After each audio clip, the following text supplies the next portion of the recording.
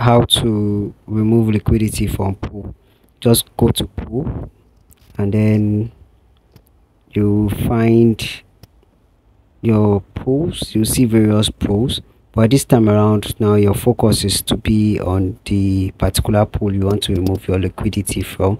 So you go back up and then look for where you see all pools open link. So you click on my pools. Yes, there my pools.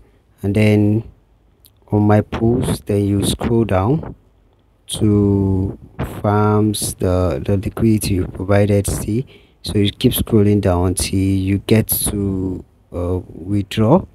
So you just click on withdraw, and then on the withdrawal you see withdraw 25, 50, 75%. So you withdraw max, because I think you can only withdraw the total liquidity. So you withdraw your total liquidity and wait for transaction to be approved. So you have a smart contract call, so you confirm.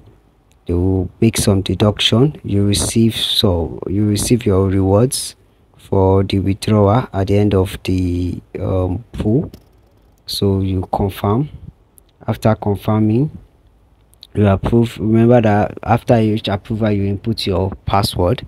So you input your withdrawal password, the correct one, and then when you put your withdrawal password, you confirm transaction, you wait a little, and that's it.